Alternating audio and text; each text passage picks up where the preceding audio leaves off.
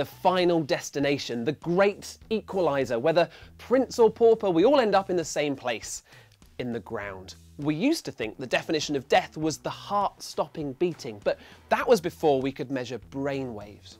Now we know it's actually the brain that makes us alive or dead, because it's the brain that regulates blood pressure, controls heart rate, and sends the hormones which keep all the organs working. But what happens then? When the heart is dead, the brain is dead, you are dead. Well, brace yourselves guys, because things are going to get a little bit gross. First, the body dries out and the cells shrink, which makes it actually look like your hair and your fingernails keep growing. The body also drops 1.5 degrees Fahrenheit per hour. So a body that's 91.9 degrees Fahrenheit, around 33 and a bit degrees centigrade, has been dead for 4 hours. Then, from a few hours to 2 or 3 days later, rigor mortis starts. It begins in the head and moves sequentially down the body as out-of-control enzymes thin the cell walls and allow calcium to flood in and clench the muscles. From that point, the muscles are never released because the body isn't generating any energy to unhook them. After 2 to 3 days, these out-of-control enzymes, which used to be used to help us digest things but now aren't being kept in order by our immune system, eventually break down the body's cell walls completely. Nutrient-filled liquid flows out, flowing into tiny gaps in the body and causing the skin's layers to separate, bubble, and slide off. The bacteria, which used to help us operate when we were alive, are now left unchecked by our immune system. They feast on this cell liquid. They reproduce wildly in what is for them a heavenly environment. So bacteria-rich areas like the lungs, digestive system, mouth and brain break down first. And get this, the digested liquid brain will actually froth out through the mouth and nose within the first 2.5 weeks after death. Now we get to flies. If they have access, flies will lay their eggs at all the entrances of the body, and over the next 3 weeks, maggots develop, grow and feed. And the life stage of the maggots into flies is also another way of determining a corpse's time of death.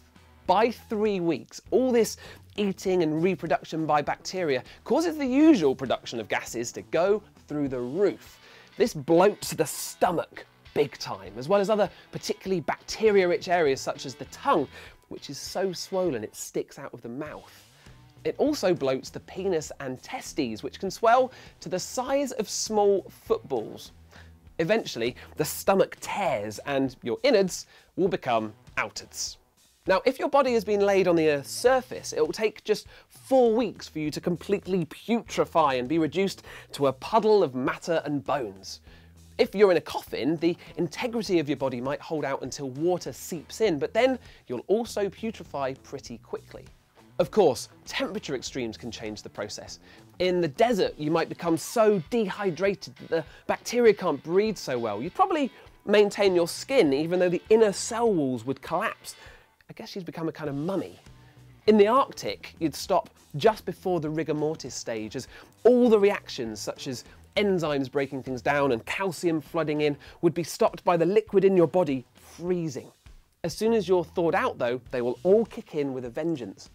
In fact, that delay in the chemical cascade that follows death is why people rescued from technical death in icy conditions have been known to have been brought back to life.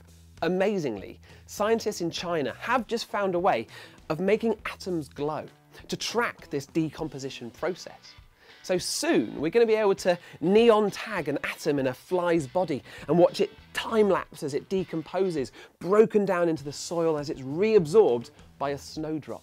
With a decomposition time of 4 weeks and a snowdrop growth time of say 3 months, it could take as little as 4 months for you to become a petal. And when that petal is eaten by an animal, that atom becomes part of the animal's body and the whole process begins again. How do we feel pain when we are heartbroken? So I found a study that compared the emotional pain to real pain.